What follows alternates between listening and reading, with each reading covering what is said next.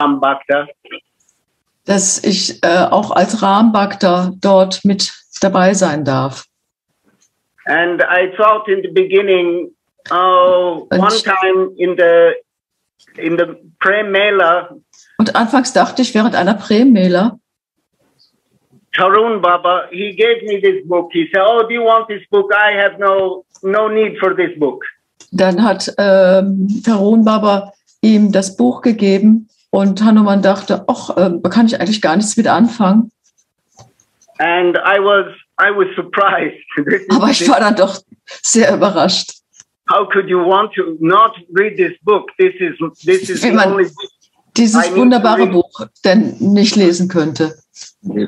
And Tarun Baba made very clear to me also. Und Tarun Baba hat mir auch ganz deutlich gemacht, Devi is Radharani Swamini. Dass Sitaram Radharani ist. And that he has no need for this Ram Katha. It's very nice, very beautiful, but he has no need. Dass Tarun dann nicht so das Bedürfnis nach Sita Katha hatte, weil alles in Radharani schon inbegriffen ist. And I thought, yes, okay, I accept. But, gut, da habe ich mir gedacht, nehme ich hin. But I personally have a need to listen Aber to. Ich ganz persönlich habe ganz unbedingt das Bedürfnis, Sitaram zu hören. Not only Sitaram, but also I enjoy very much this Radha Dasyam family and listening to stories from Vilapa Kusala Manjari. Nicht nur Sitaram, sondern natürlich habe ich auch ein tiefes Bedürfnis danach, Vilapa Kusumanjali mitzuhören und in dieser Radha Dasyam Familie teilzunehmen an dem Austausch.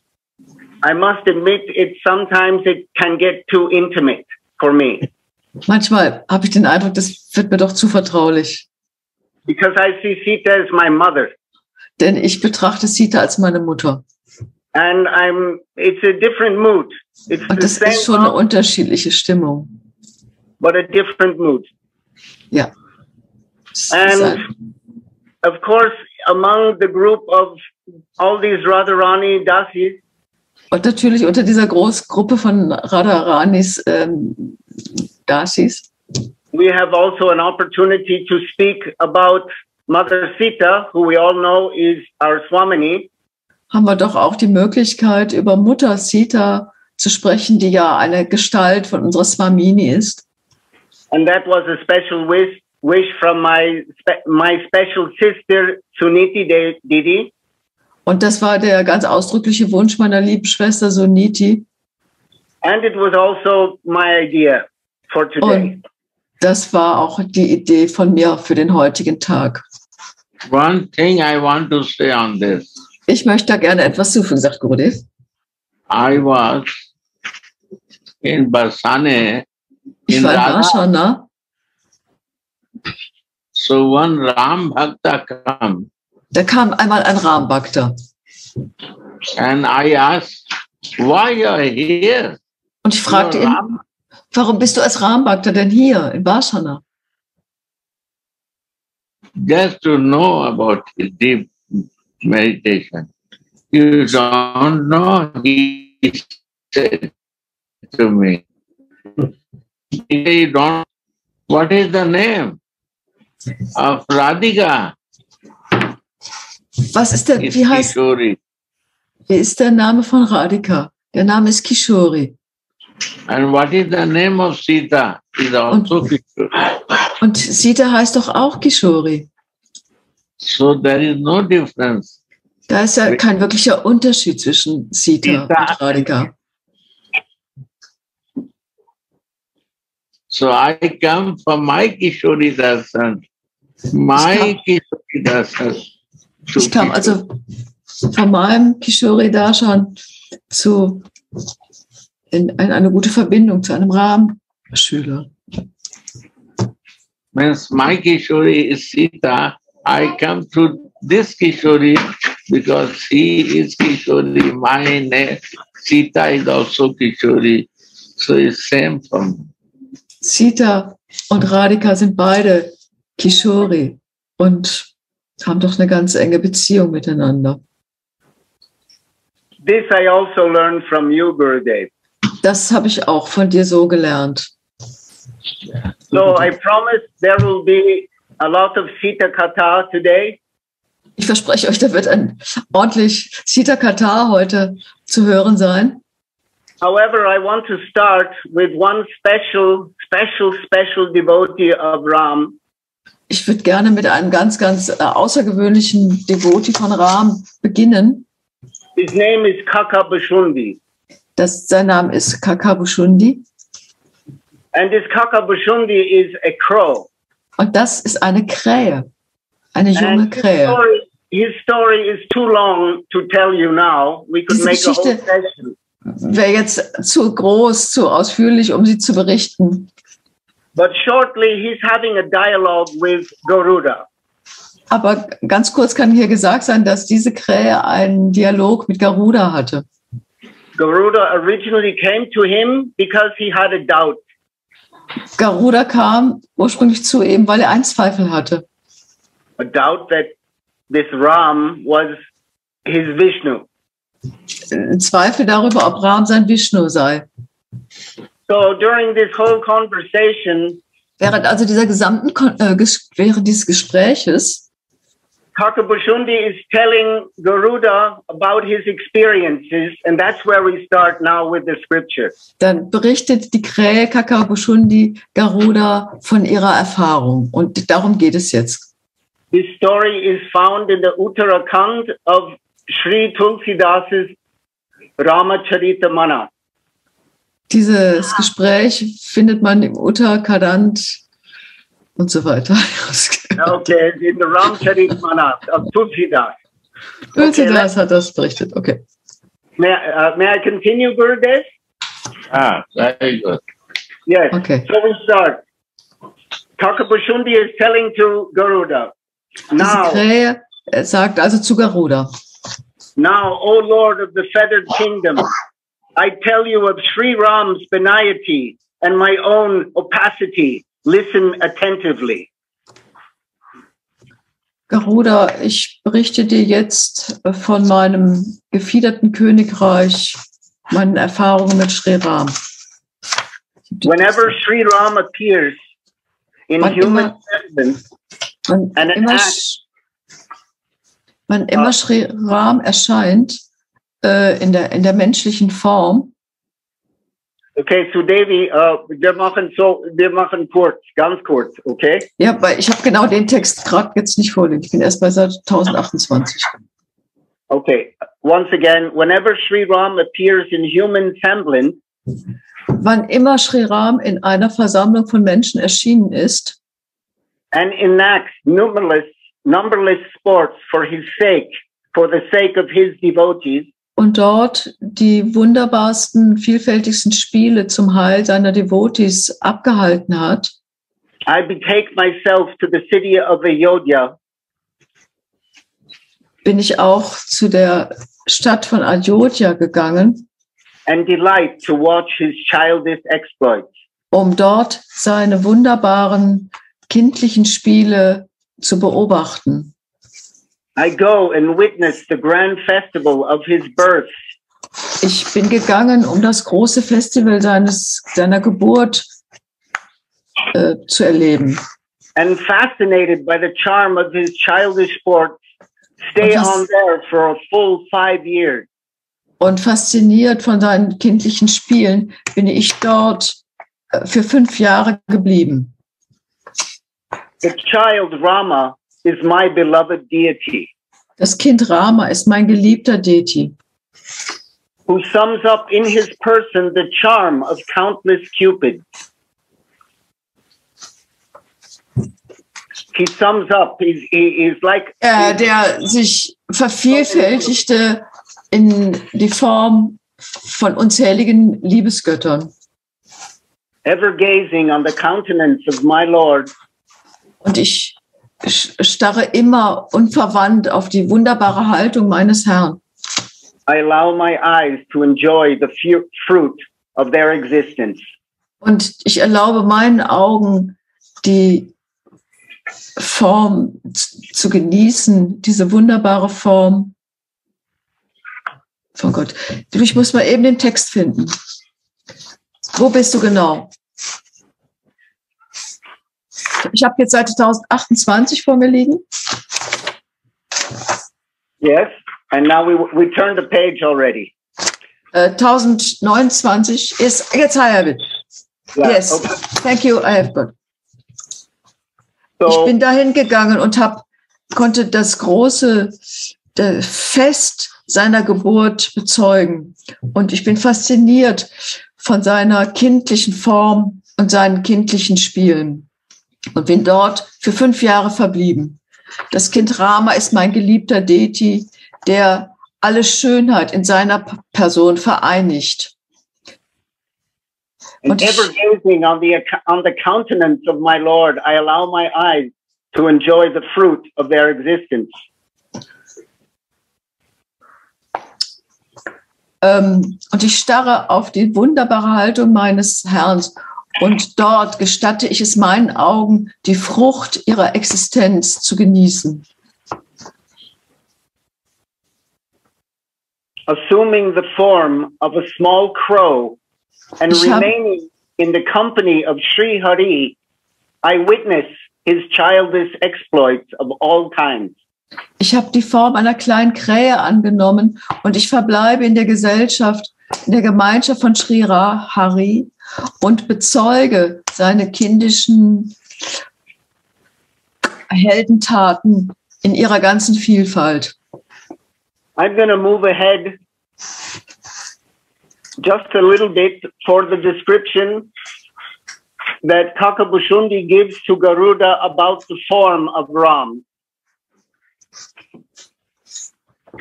Let's move to 75.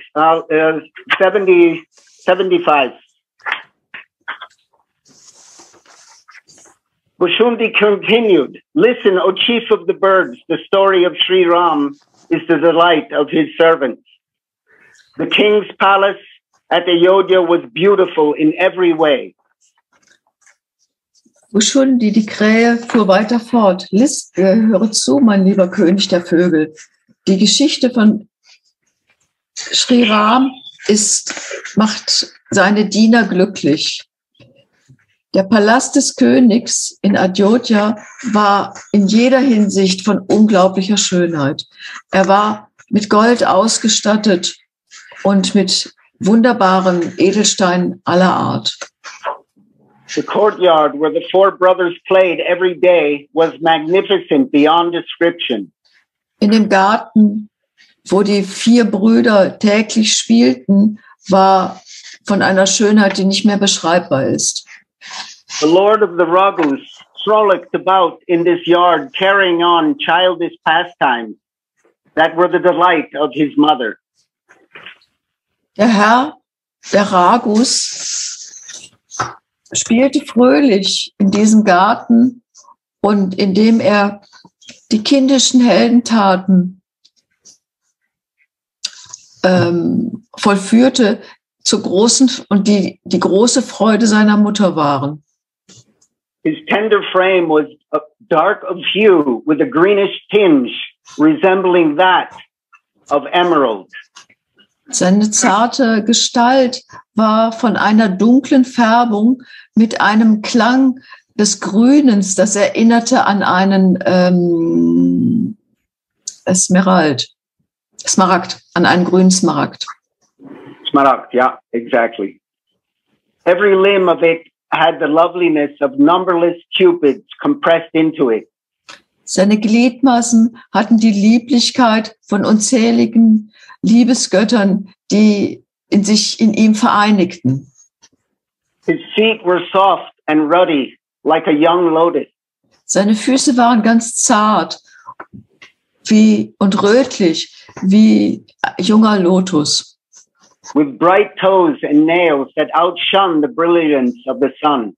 Seine Zehen waren leuchtend und die Fußnägel leuchteten noch mehr als der Mond. They had soles bearing the fourfold lovely marks of the thunderbolt, the elephant goad, the flag, and the lotus. Die Sohlen seiner Füße trugen die 4 Arten von Merkmalen, nämlich den Donner, die Elefantengerte, die Flagge und der Lotus. Und sie waren geschmückt mit wunderbaren Jingles, anklets. Fußglöckchen, die ganz süß klingelten. And they were adorned with beautiful anklets and sweetly jingled. Und sie The klingelten so charming süß. zone around his waist which was made of gold bossed with jewels, produced a pleasant tingling sound. Die liebliche Region um seine Hüften herum waren gemacht, wurden von einem Gürtel, der einen ganz zauberhaften Laut von sich gab, geschmückt. The belly contained 3 lovely folds with a charming deep navel. Sein Bauch enthielt 3 liebliche Ringe, die mit einem charmanten, tiefen Nabel ausgestattet waren.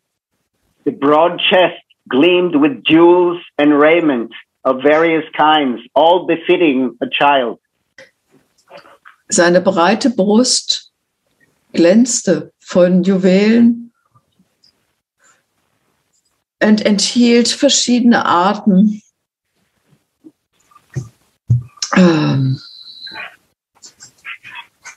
die zu einem Kind passten. His roseate hands, nails and fingers were all captivating. Seine rötlich zarten Hände, Nägel und Finger bezauberten die Sinne. He had shoulders resembling those of a lion's cub and a neck shaped like a conch. Er hatte Schultern, die Schultern von einem starken Löwen übertrafen und sein Hals, sein Nacken war wie eine Muschel geformt. A lovely chin and a face which was the very perfection of beauty. Und er hatte ein so wunderbares Kinn und ein Gesicht, das der Inbegriff der Schönheit war.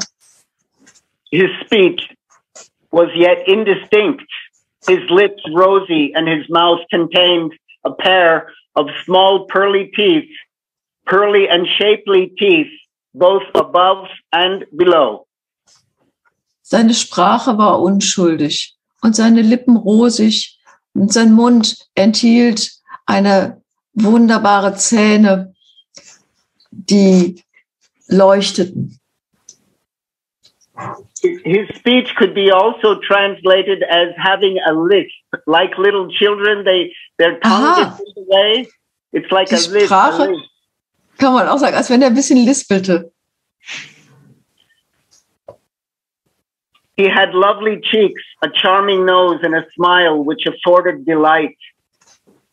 Er hatte so süße Wangen und eine liebliche Nase und ein Lächeln, das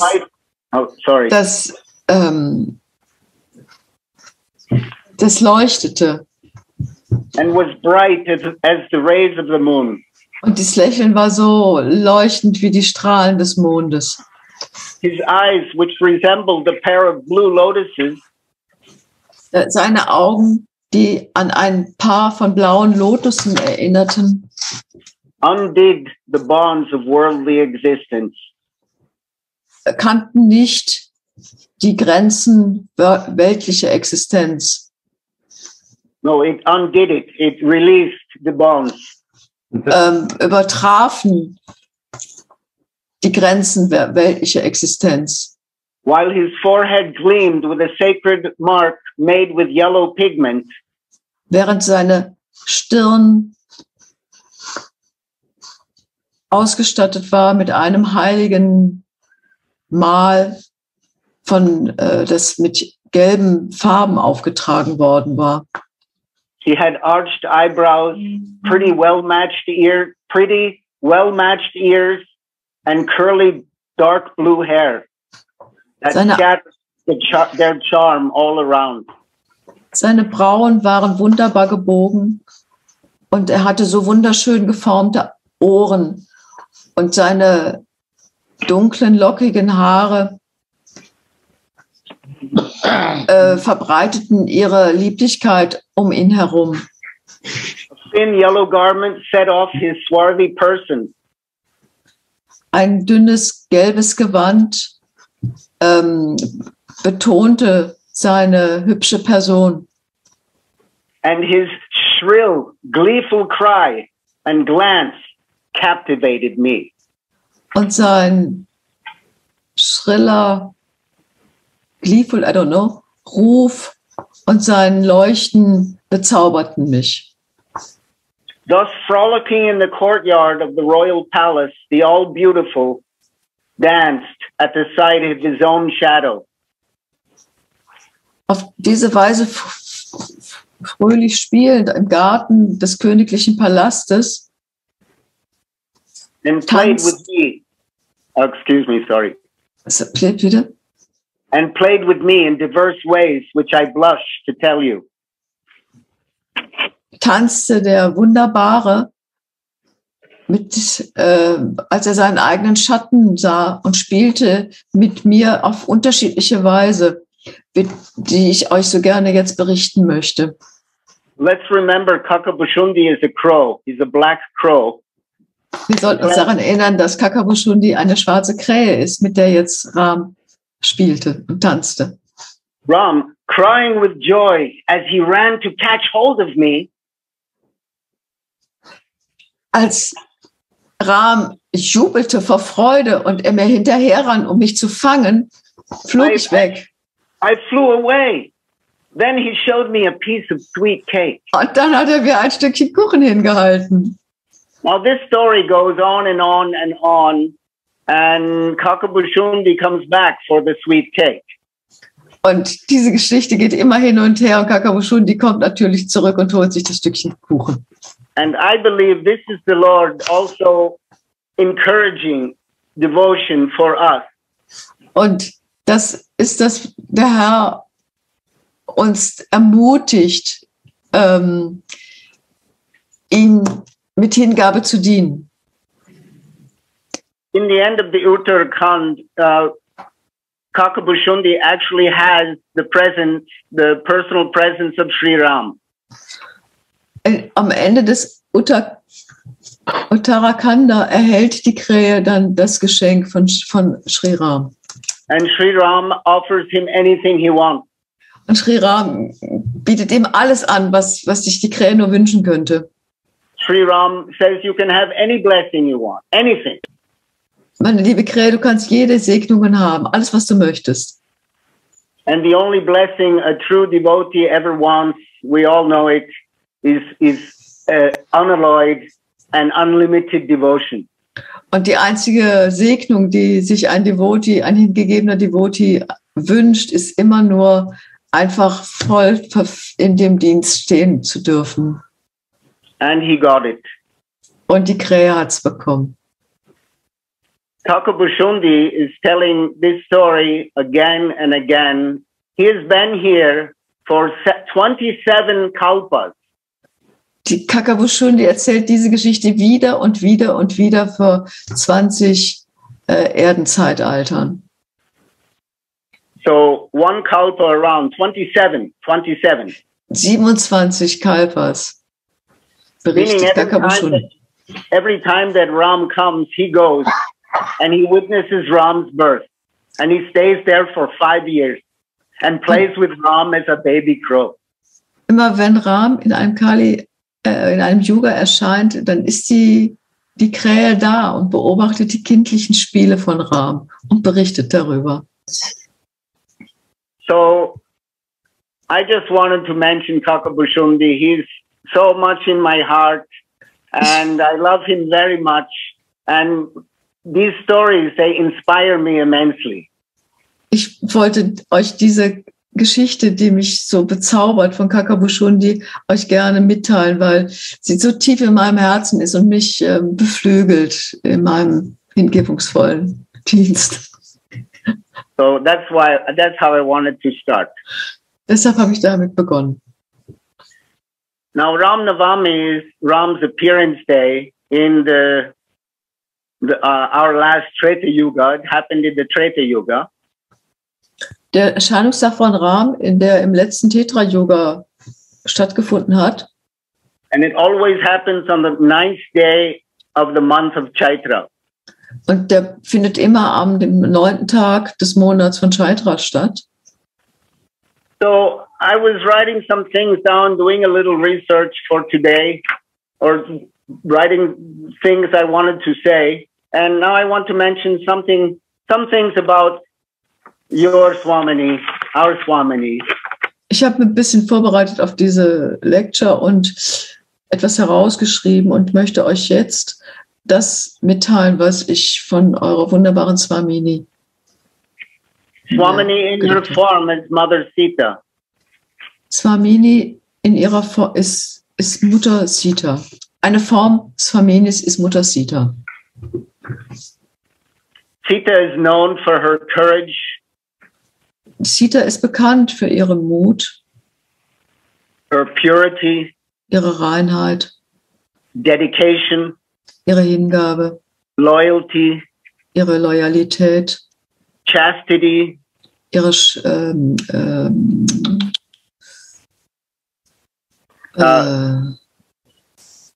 good question, chastity. I know it. Suniti? Es ist nicht Scheu, es ist Zurückhaltung, Keuschheit. Keuschheit. So chastity, devotion, sacrifice. Hingabe, ihre Opferbereitschaft. Sita is also known as being the universal mother. Sita ist auch bekannt als die Mutter des Universums. She always also treated all Ram's brothers and Hanuman and all the devotees as her sons and daughters. Sie hat alle Beigesellten wie ihre Kinder behandelt. Die Brüder von Ram, die Hanuman. She is the universal mother. Sie ist die universelle Mutter. She was the ideal daughter to her parents. Sie war die ideale Tochter für ihre Eltern. The ideal wife for Sri Ram. Die ideale Gemahlin von Sri Ram. The ideal mother to her twins, Lav and Kush. Die ideale Mutter für ihre Zwillinge Lav und Kush. Some of the names for Sita. Einige Namen für Sita sind auch Maithili, that's the princess of Mathila. Maithili, die Prinzessin von ist. Mathila. Mhm. Vaidehi is the daughter of Videha. Vaidehi, die Tochter von Videha. Or Janaki, the daughter of Janak. Janaki, die Tochter von Jana. Sia, Ram lovingly liked to call Sita, Sia. Ram liebt es, Sita Sia zu nennen. In India, I hear a lot Jai Sri Ram, Jai Sri Ram. In Indien hört man oft. More Sri Ram in North India. In Nordindien hat sie ein bisschen anderen Namen.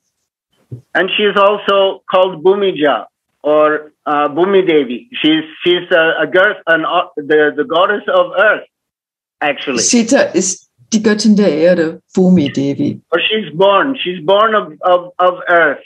I will get into this story. Actually, let's get into that. Von Erde geboren. Sie ist aus Erde. Sie ist Mutter Erde. So I will go slow here because this story, I have to admit, Tulsidas doesn't really expand on Sita as much as he does on Ram and Hanuman. Tulsidas hat nicht so viel über Sita berichtet wie über Ram und Hanuman. Aber ich möchte das hier mal betonen jetzt. Many of us know that Sita, that she was born of the earth, and how did that happen? Viele von uns wissen, dass Sita aus der Erde geboren war, und wie ist denn das vor sich gegangen? And in Valmiki Ramayana, Sita and Ram and Lakshman, after just some months leaving in exile, after some time after exile, einige Zeit nachdem sie ins Exil gegangen sind, Sita, Ram und Lakshman, they met with Atri Muni and his wife Anasuya. Haben sie Atri Muni und Anasuya getroffen. And Anasuya is the personification of womanhood. Und Anasuya ist der Inbegriff der Weiblichkeit. Although she also called Sita during this conversation also a personification of womanhood. Obwohl auch sie Sita als die Personifikation des Weiblichen bezeichnet oder and anredet. this conversation between Sita and Anasuya wanted to know, how did it come? How did your life come to be the way it is? Und es gab ein Gespräch zwischen Sita und Anasuya, wo Anasuya wissen wollte, wie ist denn das gekommen, dass du erschienen bist? For example, also how she met Ram and how she got married with Ram. Und wie sie den Ram getroffen hat und wie sie ihn ehelichen konnte. And for your pleasure, I would like to read that short conversation between. Zu eurem großen Vergnügen möchte ich diese kurze Konversation zwischen den beiden jetzt vorlesen.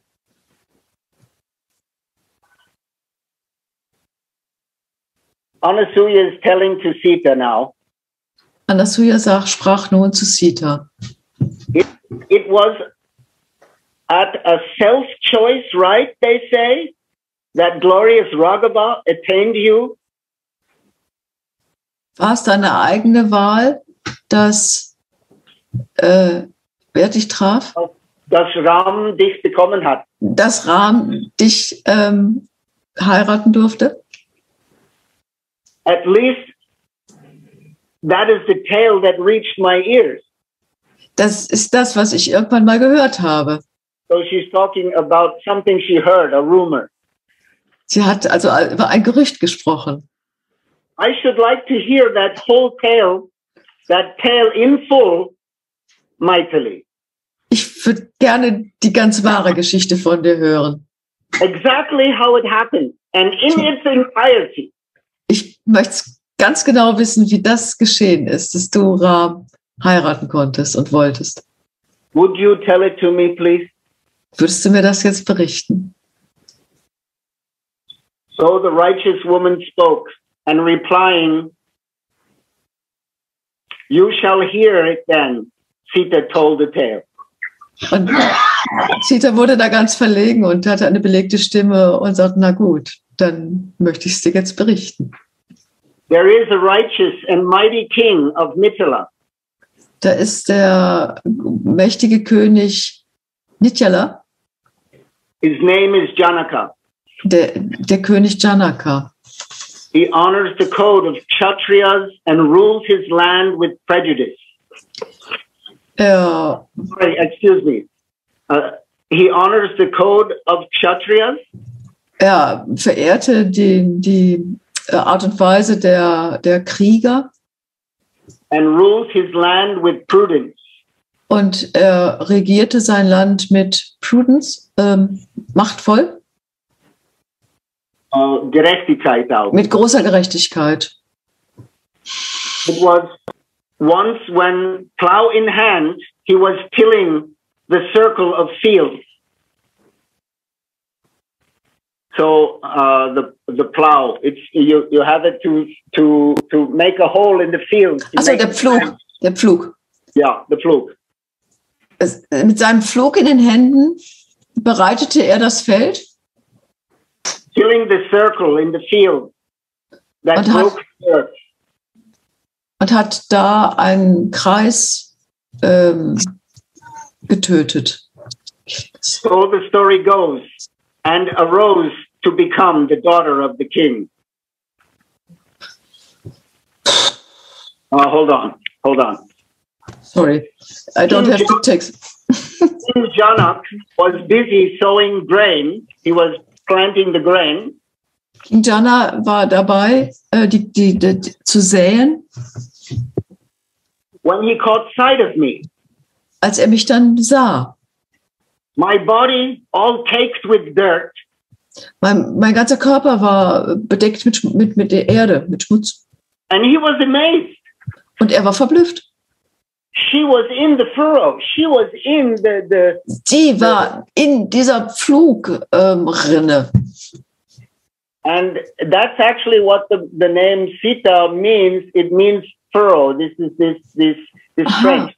Und das bedeutet tatsächlich der Name Sita, dass sie die Furche war, die mit dem Flug gezogen worden ist, um säen zu können. He was childish then. You Er wurde see. ganz kindlich. And with his own two hands, he took me affectionately on his lap.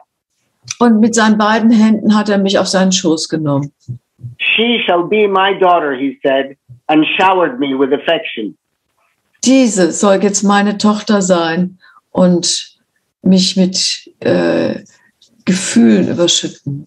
Now we still have to remember this is Sita telling her account Und of wir how it müssen all happened. uns daran nochmal erinnern, dass jetzt Sita erzählt, wie sie es erlebt hat, wie es alles geschehen ist. Dass sie also die Ackerfurche personifiziert war und dort von dem König auf den Schoß genommen wurde und seine Tochter war.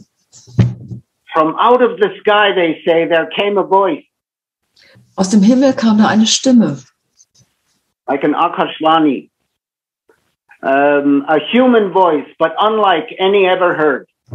die war menschenähnlich, aber konnte so nie gehört werden. So they heard the voice after he claimed, she shall be my daughter.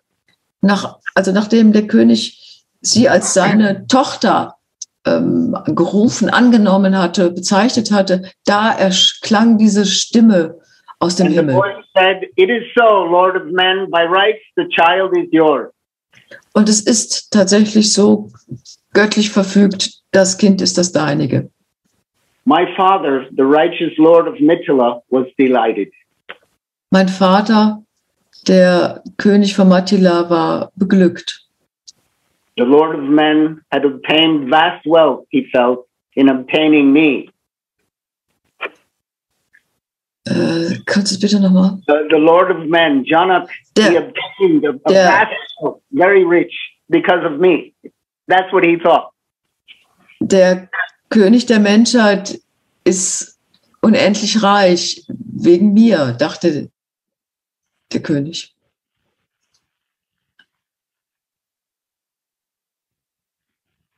The virtuous king entrusted me to the care of his favorite queen, the eldest. The virtuous king, Janak, entrusted me to his eldest queen. So he's taking her from the field. She's now, maybe the dirt is covered, and now he gave her to his chief queen.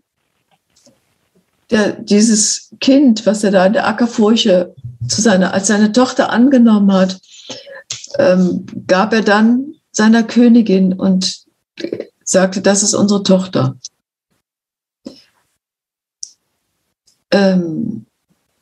So when my father observed that I had reached the right age for marriage, als mein Vater dann wahrnahm, dass ich das angemessene Alter hatte, um heiraten zu können, he began to worry and grow desolate. He began to worry. Dann wurde er ganz unruhig. Like a man impoverished by the loss of his wealth. Like someone who lost his money. Wie jemand, der seinen großen Schatz jetzt aufgeben müsste. The father of an unmarried girl, der Vater eines nicht verheirateten Mädchens, though he be an equal of Indra on earth, kann dann nichts Vergleichbares bekommen. Yeah, Janak was often referred to Indra as his wealth and his power. Janava hat sich oft auf Indra bezogen als seinen Reichtum, der So he Inbegriff was seines afraid- Wohlstandes. He was afraid of being humiliated by the others. Hatte Angst davor. Humiliated? Gedemütigt zu werden? Ja, genau.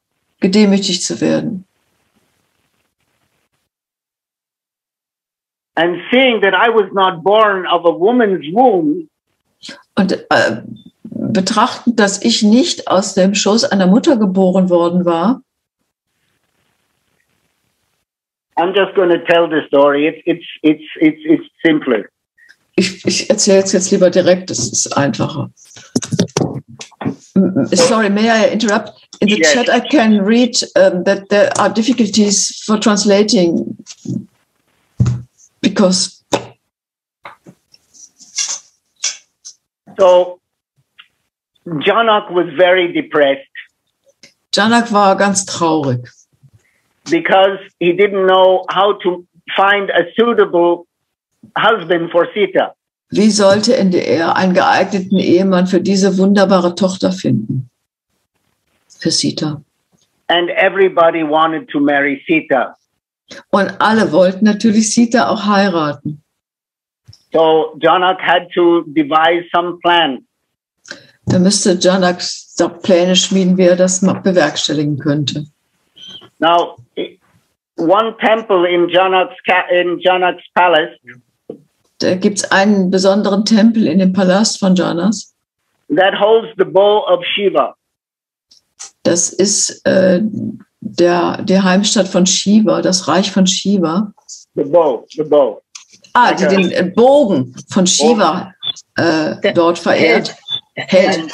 Sorry. And Shiva's bow has been in Janak's family for many generations. It's an heirloom. Und dieser Bogen wurde in der Familie von Janak für unzählige Zeitalter immer bewahrt, verehrt.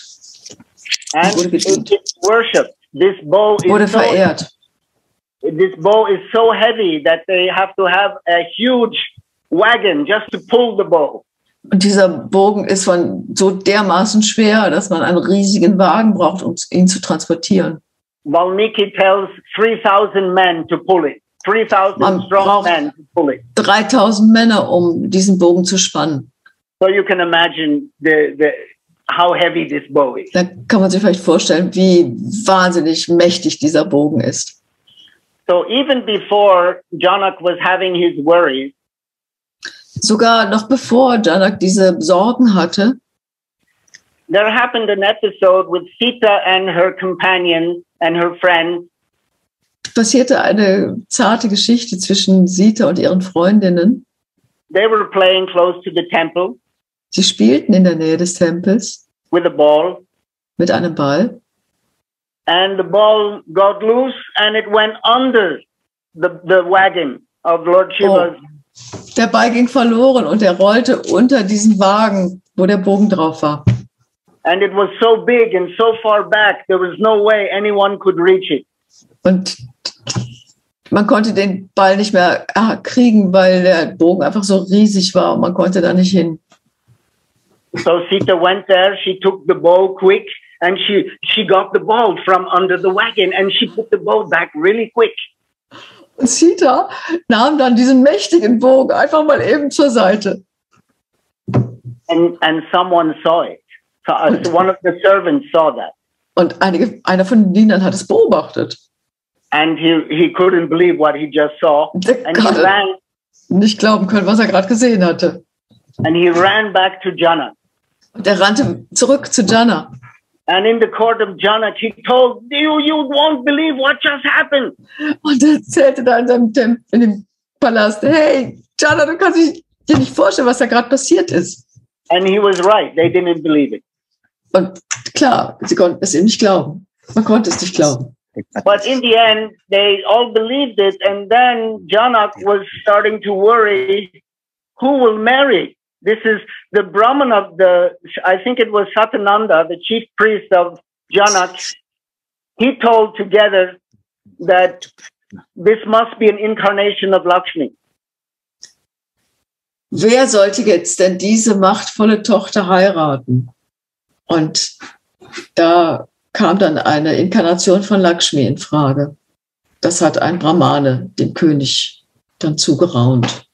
Yeah, so of course Janak, just like Mother Yasoda cannot see her Gopal as God, Janak cannot see Sita as Lakshmi. So wie Yashoda ihren Gopal nicht wie ein Gott sehen kann, so kann Janak seine Sita nicht als göttlich sehen. But still, I need to find the right husband, and the only husband is, of course, Vishnu. Ich muss dennoch einen geeigneten Gemahl für sie finden und der einzige, der in Frage käme, wäre Lord Vishnu.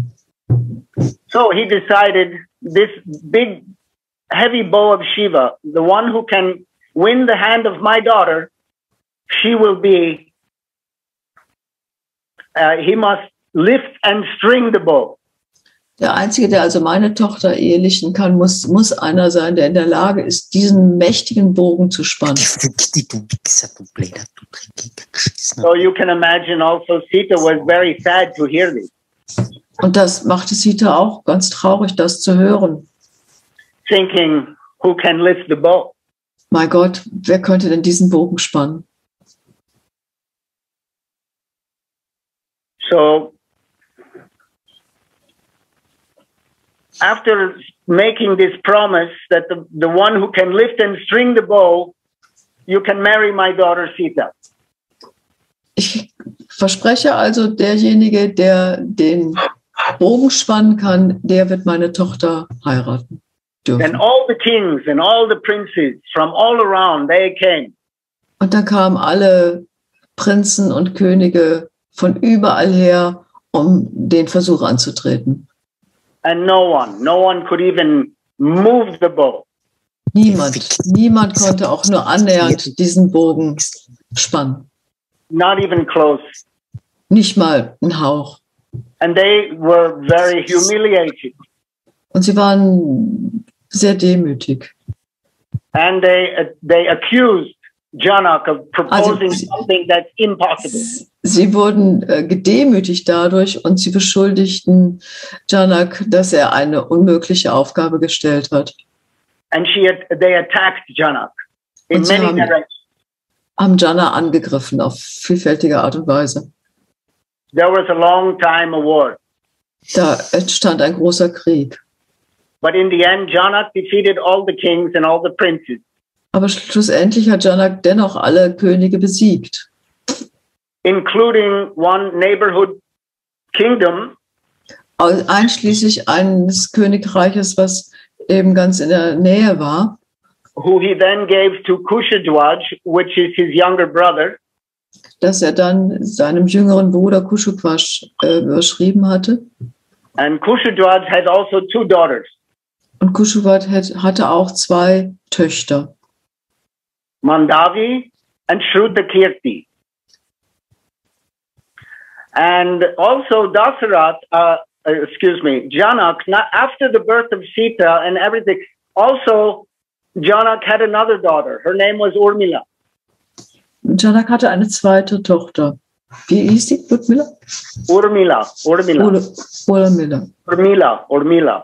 Mila. And she became the wife of Lakshman. Sie wurde dann die Gemahlin von Lakshman. Mandavi became the wife of Bharata. Mandavi wurde die Gemahlin von Bharata. Shrutakirti became the wife of Shatrughna.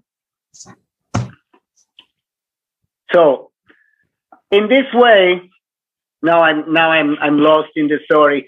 Sita was still telling Anasuya all about this, how this happened, and also the impossible. Also hat Sita in dem Gespräch mit Anasuya, in diesem Gespräch von Frau zu Frau, all diese Aspekte ihr berichtet. So Sita decided to join Ram in the forest.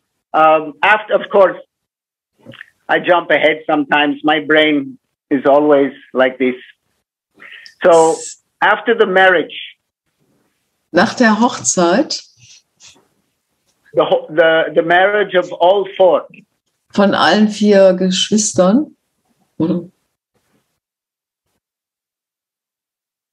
they went back to Ayodhya.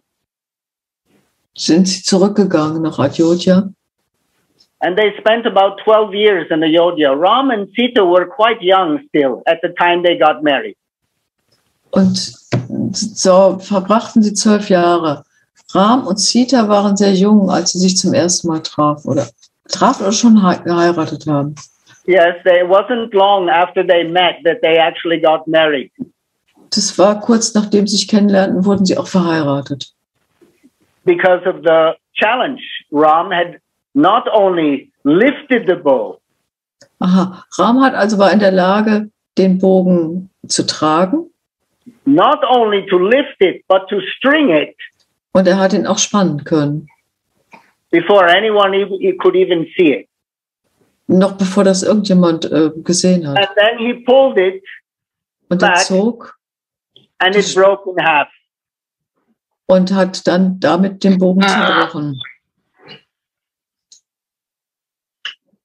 And Sita was telling Anasuya that the sound of the blast, most of the people in the room went down on the knees.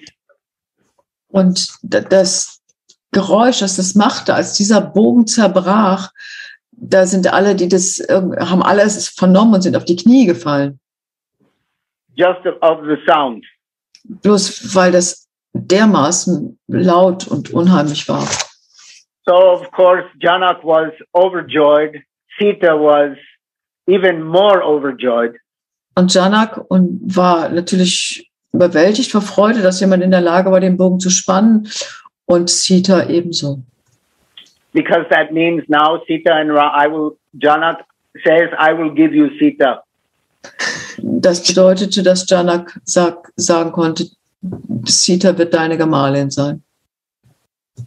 And Sita's mother was pushing her a little bit in the front because Sita was holding the garland ready to garland Ram. Und die Mutter von Sita hat sie ein bisschen nach vorne geschoben, weil Sita hielt die Girlande, um Ram zu krönen. But Ram was too big. He was too tall. Aber Ram war auch riesig groß. Sie konnte ihm nicht die Girlande umhängen. So of course Ram came down. Und dann hat sich Ram verneigt vor ihr. That Sita could garland Ram and Ram garland then Sita. Sita ihm die Girlande umlegen konnte. And then I skipped ahead before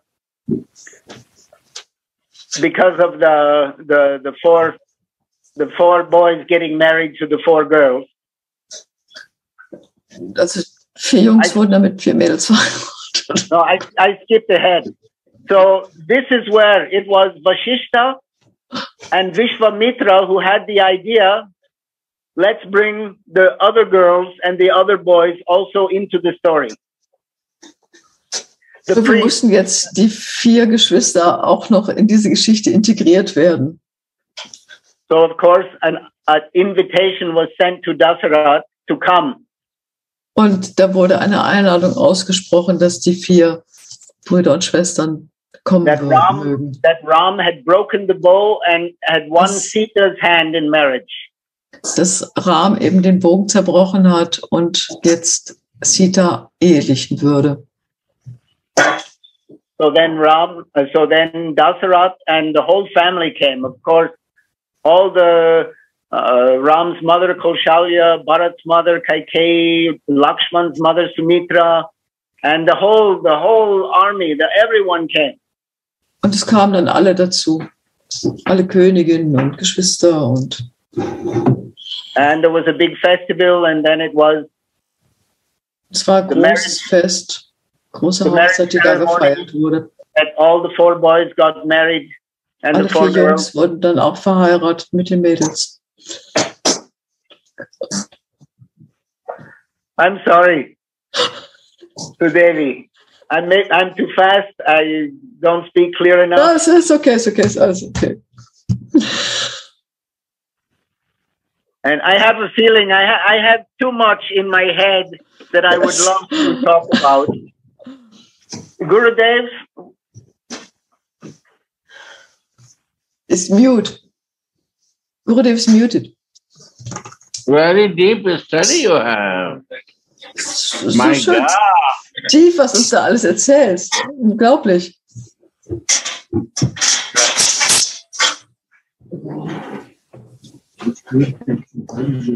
Maybe someone else would like to share some Ram Katha or some story. Jetzt kann doch jemand ein bisschen das unterstützen hier. Im Ramkatha. Radhe Radhe Hanumanji. Oh, Oder was spricht? Want to ask you a question or ask you for a. Ich würde dich gerne etwas fragen. I want to go back to the Crow Lila from the very beginning, the first Ich story. möchte gerne nochmal auf das Spiel mit der Krähe ansprechen. Vom ganz zu Anfang. This made me smile, and I saw that it made you smile. Ich musste lächeln und ich habe gesehen, dass du gelächelt hast. And I thought that the way the Lila was, with the crow flirting and playing and blushing. Ich dachte, dass das Spiel war, dass dieses zarte Hin und Her zwischen Ram und der Krähe, das Nachlaufen und Wegfliegen und Kuchenkrümel kommen. Have you ever seen a crow blush? good question. But I know Kakabashundi could. Yes. But my comment was this reminded me so much more of Manjari Bhav. Das hat mich doch sehr an Manjari Bhav erinnert. And I wonder if you saw that relationship or if you agree or see the similarity. This playfulness, loving playfulness. Ich möchte da das liebende Spiel zwischen Manjaris und Radha und vergleichen mit dem Spiel der Krähe und Ram. Genau. Somehow, in this sense, Gopinath Prabhu, I'm Uddhava. It's Uddhava. It's Uddhava asking the question. Uddhava hat diese Frage gestellt. I'm sorry. I don't see it like that. Of course. So wie du es jetzt betrachtet hast, kann ich es nicht sehen. Obviously, it's an aspect of Manjari Bhav that you can see it like that. Schon ist das ein Aspekt von Manjari Bhav, den du sehen kannst. And I have to admit, I'm not so intelligent. Es tut mir leid, ich konnte das leider bis jetzt nicht so sehen. When I hear you and Gauravani and Gauranga and Gaurasundar and Suniti and Gurudev, I'm thinking, wow, they're speaking from the heart, realization. Wenn ich die hingegebenen Seelen hier sprechen höre, dann höre ich immer heraus, wie sie aus der Tiefe ihres Herzens sprechen. Gauravani, Suniti, Gopinath, Uddhava, Gauranga. What I hear from you, Bayana. And I depend on the Lila itself. There's not a time that I see a crow outside that I don't think of Medik Kakabashundi. Wann immer ich eine Krähe sehe, dann muss ich an Kakabashundi denken. And his love for Ram. Und an seine Liebe für Ram. He doesn't want liberation. He wants to come back for Ram the next time around too. Er wünscht sich nicht Befreiung, denn er möchte gerne zurückkommen, wenn Ram wieder erscheint. And until then, he remains in this one region in the Himalayas. Und bis dann, solange verbleibt er irgendwo in den Himalayas. There's 4 peaks, and there on the top of each peak there's one tree. Da sind 4 Gipfel und auf einem Gipfel ist ein Baum. And for example, there's a mango tree there. He's doing his personal Ram mantras himself. Und da ist ein Mangobaum, der seine eigenen Ram-Mantras singt. There's on one peak, there's a banyan tree, and there he's telling Ram Katha all the time when he's not doing Ram Bhajan. Auf einem Gipfel ist ein Banyanbaum, der ständig Ram Katha berichtet. So each tree symbolizes, or not only symbolizes, he's doing some specific activity for his sadhana. Jeder Baum macht eine ganz bestimmte Art von hingebungsvollen Dienst. And this region, these 4 peaks are also, Diese- you can see from the peaks, you can see the lake Sarova. Und von diesen Gipfeln aus kann man den See Sarovar sehen. Manasa Sarova. And this is where Garuda was flying in. Und da ist Garuda hingeflogen. In diese Region mit diesen 4 Bäumen, die ständig Verehrung machten. And just when he came, Und genau dann, als er kam, Bushundi was giving kata to other birds as well. dann hat Bushundi auch anderen Vögeln Katar gegeben. And of course, everyone knew who Garuda was, so they all paid respect. Jeder wusste, wer Garuda war, und alle verneigten sich tief vor ihm. So the stories is what drives me, Uddhava Prabhu. Diese Geschichte, die ist das, was mich wirklich tiefst bewegt. Whether it is Manjari Bhav, I cannot say. Manjari Bhav ist, das kann ich leider nicht genau sagen. When I listen to stories of Radharani on the weekly Zoom, wenn ich die Geschichte von Radharani in den wöchentlichen Zoom lausche, many times there are stories that remind me then of another story in Ramayana. das sind ganz viele Geschichten, die mich erinnern an die Geschichten von Ramayana. But I refuse not to listen. Aber ich weigere mich nicht zuzuhören. Ich kann da nicht. Ich weigere mich nicht zuzuhören. Ja, genau. Danke. So, yes, I don't feel I'm anywhere with my bhakti, with my devotion, with my love, with my knowledge, with anything. But I feel I'm in the right place by associating with you, Gurudev. It's only your blessing, Gurudev. Ich weiß nicht genau, wo ich wirklich hingehöre, aber ich fühle mich in eurer Familie und bei Gurudev so dermaßen wohl. Da ist auch mein Platz. More deep and more deep and more deep. Immer tiefer, immer tiefer, immer tiefer. You have to read Ramacandra. Every day, Gurudev. Oh, with Chopai. Yes. This different thing. And what you are reading is different thing. Yes. I know you love the Chopai itself. Chopai means is a deep meaning. So, er soll das Werk Chopai lesen, das eine tiefe Bedeutung hat. Like you see, Uma kahu main apna, Uma kahu main bhaj, Uma kahu main. Shiva is telling to Parvati in Chopai. Was Shiva Parvati berichtet. Sat Hari Bhajan Jagat Sab Sapna is Ramayana.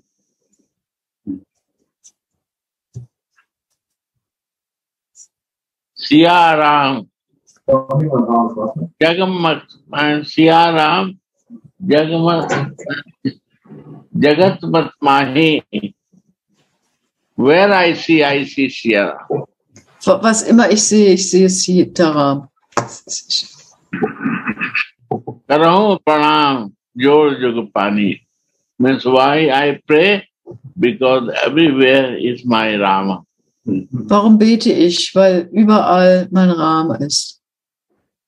Without Chopai, Ras will not come.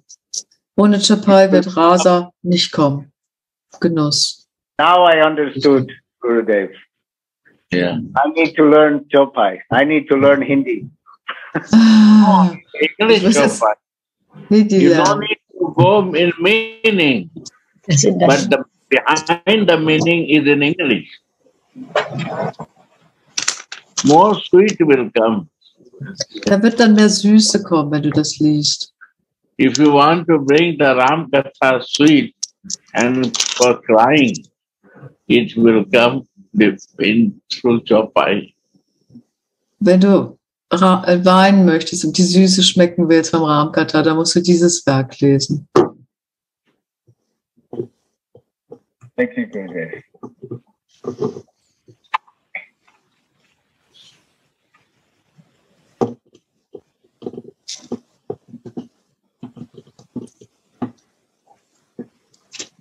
Any more comments or questions?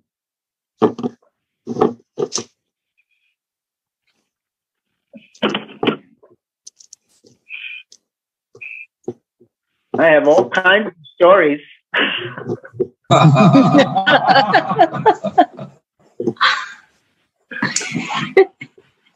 But for example, for those of you who want to dive in by yourself also, wenn jemand das gerne da noch ein bisschen tiefer eintauchen möchte, this is the book, Sri Ramacharita by Tulsidas. But like that, how done, come on.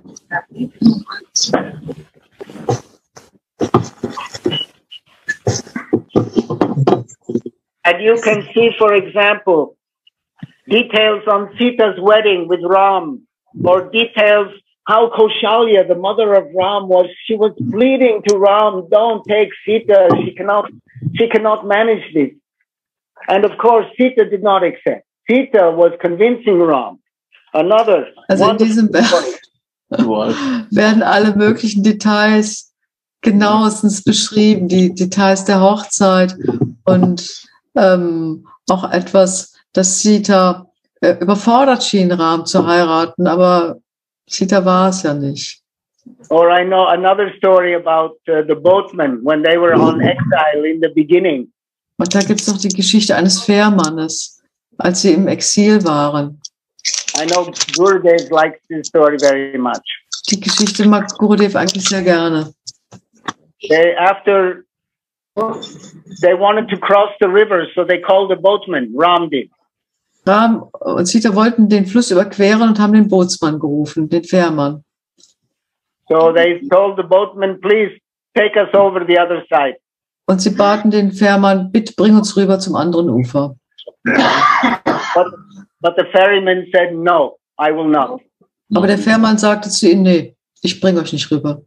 And Ram was puzzled and asked, why not? Und das hat Ram hochgradig irritiert. Warum machst du das jetzt nicht? Yes, because I heard what your feet can do to stone. Ich habe gehört, was deine Füße mit Stein machen können. Now he's referring to the story where Ram liberates Ahalya, where she was cursed to be a stone. Er hatte die Geschichte gehört, dass Ram eine zu einem Stein verwandelte Frau aufweichen konnte oder wieder beleben konnte. Yeah, so your feet turns rocks into women. Deine Füße sind in der Lage, Felsen in Frauen zu verwandeln. So stone is harder than wood, and this Stein ist doch härter als Holz. And this boat is my only means to feed my family. Boot ist das Einzige, was ich habe, um meine Familie zu ernähren. So if your feet touch my boat, wenn deine Füße mein Boot berühren, I have no need for a second wife. Ich brauche keine zweite Frau. So Ram looked at Lakshman and Sita, and they all smiled together. And Ram schaute zu Lakshman und Sita, und sie mussten alle lachen. And Ram shrugged his shoulders and said, "What to do?" Und Ram zuckte mit den Schultern und fragte sich, was soll man denn jetzt machen? And the boatman said, "Let me wash your feet." Da sagte der Fährmann, bitte lass mich deine Füße waschen. With the water from the Ganga. Mit dem Wasser der Ganges. And then I will drink it. Und dann möchte ich dieses Wasser trinken. And if it doesn't do anything, then I will take you over. Und wenn dann nichts mit mir passiert, dann nehme ich dich mit rüber. Dann bringe ich euch rüber zum anderen Ufer. Of course, Ram, Sita, and Lakshman, they were laughing. Und alle drei lachten. Und one thing more adding in this. Yes, please. Gurudev. da ist noch was. Cross the river, then his work, boatman work. And now Ram has nothing to give. Das ist die Arbeit des Fährmannes, die Leute rüberzubringen, und Ram konnte ihm nichts geben. And Sita is telling, it's not right, you have to give something. Und Sita sagt dann, Ram, das ist nicht fair, du musst ihm schon was geben. From the eyes, you have to pay him. He make you to cross the river. Du musst seinen Dienst doch bezahlen, honorieren. Er hat dich doch rübergebracht. Then Ram think to give something. Und Ram hat überlegt, was könnte er ihm geben? His ring, something. Und So vielleicht könnte er ihm seinen Ring geben. Boatman, he said, no, I will not take. Und der Bootsmann hat diesen kostbaren Ring nicht annehmen wollen. Your job and my job is the same. Deine Arbeit und meine ist ja doch die gleiche. You cross the ocean of material world. Du überquerst den Ozean des materiellen Lebens und bringst die Seelen herüber. And I cross the boat to bring from here to there. Und ich überquere den Fluss, um die Menschen von hier nach dort zu bringen.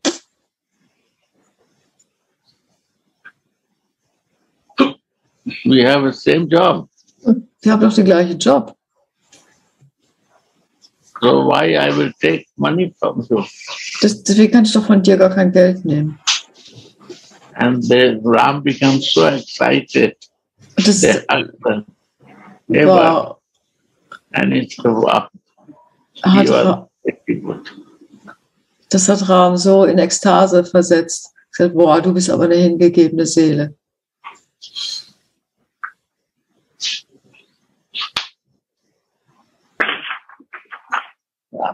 Thank you, Gurudev. One thing, stone, you remind me stone. Als er das von dem Stein gesagt hat, das hat mich an etwas erinnert.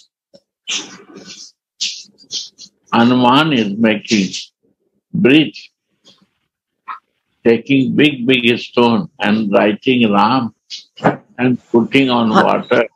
It is Hanuman hat einen riesigen Stein geholt, dort Ram draufgeschrieben und diesen Stein ins Wasser gegeben. And he is doing from long time. And the bridge is to be ready now. Und um dann die Brücke nach Lanka zu bauen, hat er das gemacht. Und er hat es Stein um Stein ins Wasser gebracht, um diese Brücke zu bauen. Some devotee said to Ram, Hanuman is only writing your name and putting on water, it will become big bridge from India to Lanka. Die Devotees haben dann Ram berichtet, dass Hanuman das tut, diese Steine zu nehmen und sie mit Ram zu beschriften und dass die Brücke dadurch immer größer würde. So Ramacandra went to see there. Und Ram und Sita sind dahin gegangen, um sich das anzuschauen. And he's also surprised. Only he writes in the big stone and he starts floating on the water. Und tatsächlich, sie konnten das beobachten, wie riesige Steine auf dem Wasser schwammen und diese Brücke bildeten. Ram only floating. So hidingly he went also corner and he took small stone. Und ganz verschwiegen hat Ram auch einen kleinen Stein genommen. And slowly he also threw the stone. Und da hat er diesen Stein auch dahin gegeben. And it's bloop in the water. Und er hat diesen Stein ins Wasser geschmissen. And he was surprised to see this. Und dann hat er gesehen, war überrascht, das zu sehen, Then Hanuman came. dass der Stein schwamm. Und dann kam Hanuman. And he understands that Ramacandra is very worried that why the stone went down in water, and Hanuman were writing Ram, it's floating.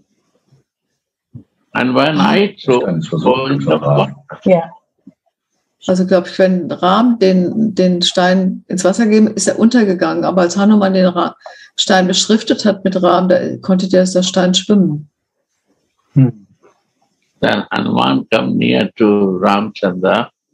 Und Hanuman ist dann zu Ramacandra gegangen und sagte, Hare Prabhu, I am writing your name, and this name is so powerful that all the big stone is floating. Ich schreibe deinen Namen darauf. Dein Name ist so machtvoll, dass er selbst den größten Stein zum Schwimmen bringt, leicht macht. And it's floating. Der Stein schwimmt dann. Then he was doubting why my stone is going water. Der Ram hat selbst gezweifelt, wieso geht mein Stein unter? He said, Prabhu, when you will throw someone, he has to go in water. We are using your name, so they are floating.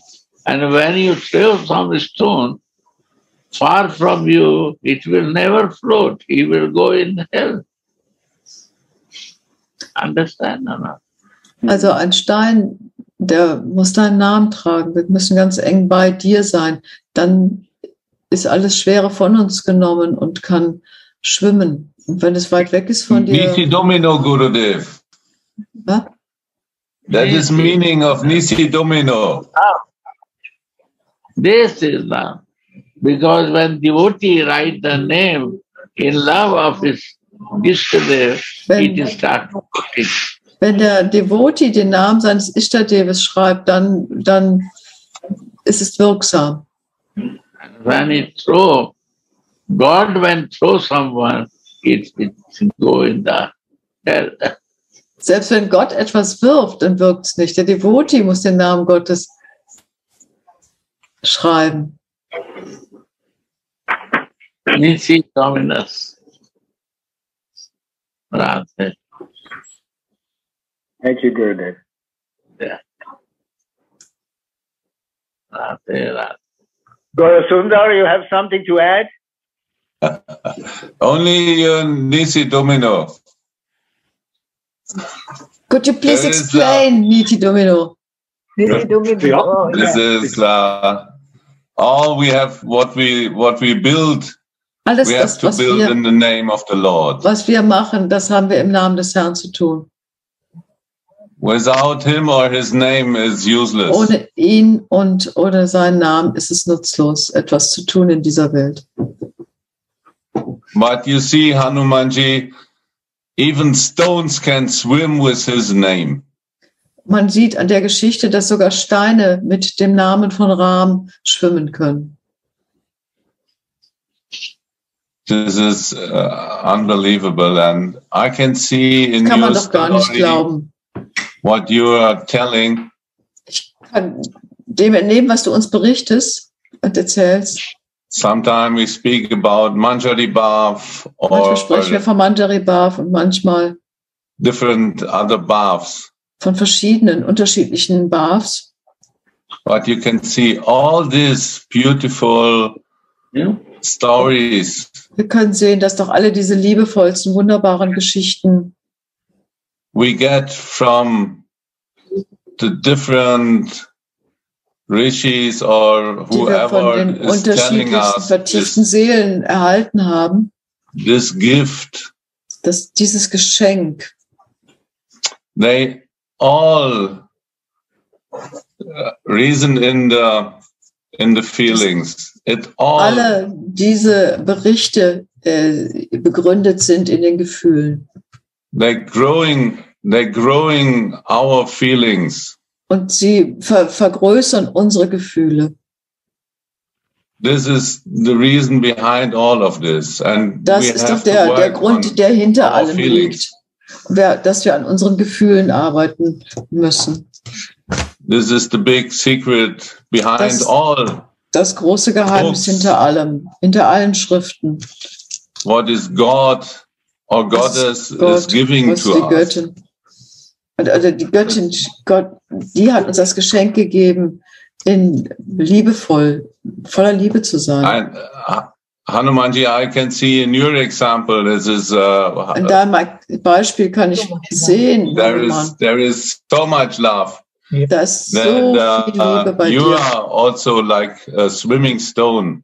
Du bist doch auch wie ein schwimmender Rama's name Stein, is written on you. dass Rams Name auf dich draufgeschrieben ist. You're swimming in the feelings in the ocean.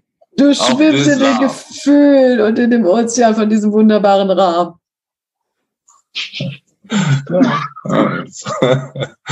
More not to tell. Ich kann nicht mehr sagen. Thank you, Hanuman. Thank you, Prabhu.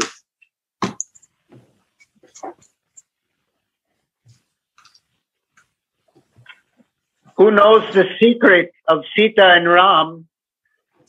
Diejenigen, die das Geheimnis von Sita und Ram kennen, sind nicht viele. No. Das sind, wer kennt das Geheimnis von Sita und Ram? Das sind nicht viele. I've heard many, excuse me, Gurudev? Who is this? Hanuman. Wer ist denn das, Hanuman? The pure devotee. Der reine, hingegebene Devotee. Die kennt das Geheimnis. Can I say some pastime? Kann ich denn auch noch ein Spiel erzählen? One time, Es war einmal, when Ram and Sita come, als Ram und Sita kamen, they are sitting. da haben And sie gesessen und they are distributing the gift to everyone. sie haben ein Geschenk, Geschenke verteilt an alle. And giving gift to everyone, Und als sie die Geschenke an jeden verteilt haben, all was fine. And he forget to give to Hanuman. und er hat ausgerechnet Hanuman vergessen, ein Geschenk zu geben. Because he is so close with them. Der Hanuman ist ihm so nah. When they complete, then the Ram said, now I finished giving to everyone.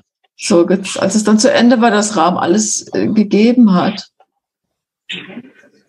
Then he asked, anyone left?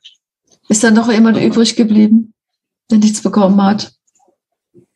Hanuman put the hand Und here. dann hat Hanuman seine Hand gehoben. Hanuman said he's a bad second-born royal. You forget me. Mich hast du doch vergessen, Ram. And Sita said, Und Sita my sagte real dann, son, he's so care to me. He come for the lunch also, and he bring the mudriga, ring of Ram.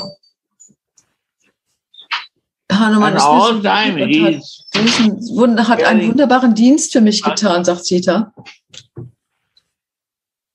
all time she is near to Sita and Ram. Never leave to them. Immer ist Hanuman da So in der Nähe. Ramchandra said, I give all, I have nothing to give now. Ich habe alles weggegeben, jetzt habe ich nichts mehr, was ich dir geben könnte, Hanuman. And that same day, Ram gave one very costly necklace to Sita. Und dann hat Ram ihm eine Halskette geben wollen, dem Hanuman, die er Very, immer very costly. um seinen Hals hatte, die ganz, ganz nah für Ram war. Die hat er Hanuman schenken wollen. Big, big diamonds and Und big, mit big großen ruby and jewels. Only. Diamanten und Perlen, eine wirklich wunderbare, wertvolle Kette. And Sita opened this and he said to Ram, give to Hanuman. Das war die Kette von Sita. die sie dann Ram gegeben hat, bitte gib diese Kette Hanuman. And Hanuman, when he gets this, Und als Hanuman diese Kette geschenkt bekommen hatte, with this,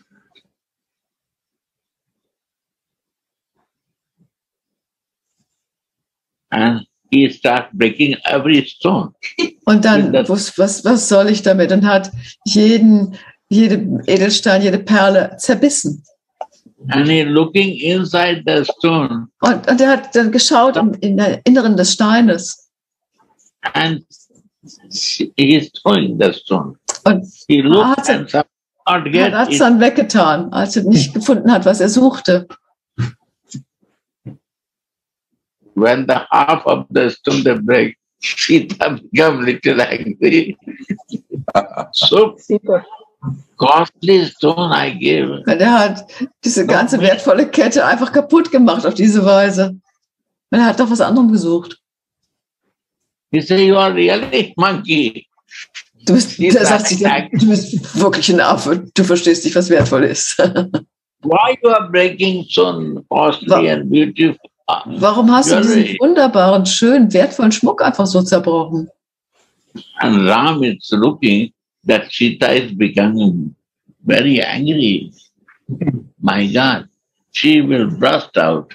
And she burst out to Hanuman. Oh, what you are doing? Ram hat gehört, dass Sita wirklich wütend würde. Und was you machst are really mad. Du bist wirklich ein Affe. Du machst diese wertvolle Kette kaputt. He said, Prabhu, Maya, Sita. Dann hat Hanuman gesagt, meine lieben Radha und Sita. I see. Where you are not there, my Ram is not there. Und ich habe die Edelsteine doch untersucht. Du warst nicht da, in diesen Stein. Es war wertlos. You say, we are everywhere. Wir sind doch überall, sagt Ram. Prabhu, we are. Ja, ja. In my heart you are every time. In meinem Herzen bist du überall. And what I see, only I see Siya Ram, Yahi Jagamahi. Only I see only Siya. Und ich kann aus meinem Herzen heraus immer nur alles als Sita Ram sehen. In your heart also you see that. In deinem Herzen sehe ich das auch. He opened his heart. Und dann hat er seinen Körper aufgerissen, sein Herz zu zeigen. You are always in my heart. Du bist immer in meinem Herzen. You see? You see.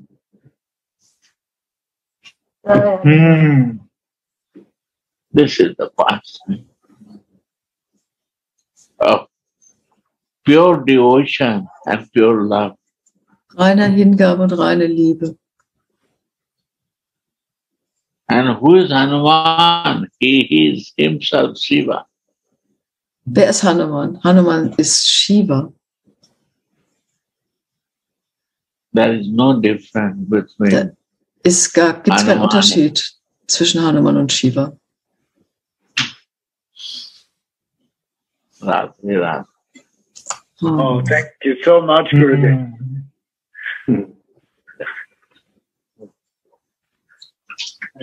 There's no topping that. Das kann man jetzt doch nicht mehr übertreffen, diese wahnsinnig tolle Geschichte. Wow.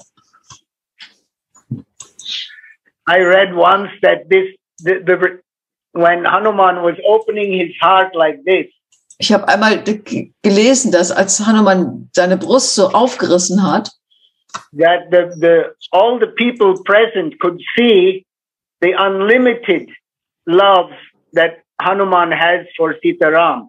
Da konnten alle, die dabei waren, die unbegrenzte Liebe erleben, die Hanuman für Sita und Ram hatte. We can visualize it if you put two mirrors together and try to look inside, how far it goes. Wir können schauen, wenn wir zwei Spiegel gegenüberhalten, dann kann man gucken, wie oft sich das spiegelt. There's no limit. It keeps on going. Das hört nicht auf, das ist immer unbegrenzt. This I also learned from you, Gurudev. This is the expansion, unlimited. Das ist eine Erklärung für unbegrenzt. Of Nasi Dominus. Auf Nasi The Dominus. mirror is there, but they fit like this. One face become 100. Aha, wenn man die Spiegel, also sich gegenüberstellt, dann vervielfältigen sie das Gesicht 100-fach. How to fix this mirror? That's where I see, only I see you. Wie muss man den Spiegel etablieren, dass man immer nur dich sieht? And this is a spiritual life. If Das ist there das is spirituelle love, Leben. it's religious practice. Darum geht's. Love has to expand. Die Liebe muss sich ausdehnen. Love has to expand. Liebe muss sich ausdehnen. How long you want to see. You can see and feel. Du kannst es dann sehen und spüren. That is the meaning of spiritual life. Das ist die That is Bedeutung the von spirituellem bhajan. Leben. Das ist ein Bhajan. And fixing the Ishtadev is also very important. Und ganz klar dann Ishtadev zu fixieren, ist auch unbedingt notwendig. Guru is not a goal. Guru ist nicht das Ziel. Guru is a navigator. Guru ist doch nur der Leiter, der spirituelle Lehrer, der Führer, der Navigator. For the goal. For the goal. Zum Ziel. For the Ishtadev. Navigator zum Ziel. Yeah. Zum Ishtadev. We won't Today- get there without the navigator. Navigator is not a goal. Navigator ist nicht das Ziel. Navigator is the way to reach the goal. Navigator ist nur der Weg, das Ziel zu erreichen.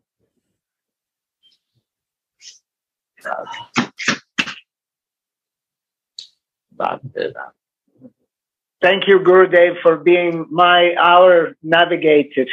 Danke, lieber Gurudev, dass du meiner und unser Navigator bist. Thank you also for the opportunity to all of you.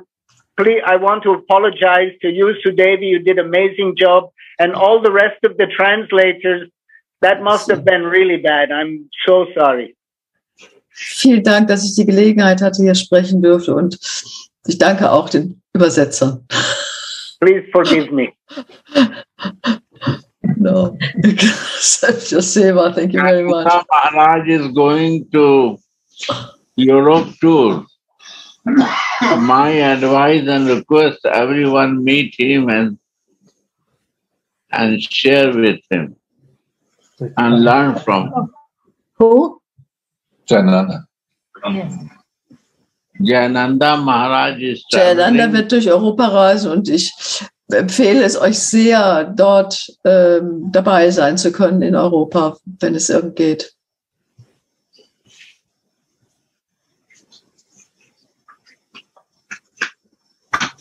Radha. Yes. Thank you once again, everyone, for coming. Nochmal vielen Dank, dass ihr alle dabei wart.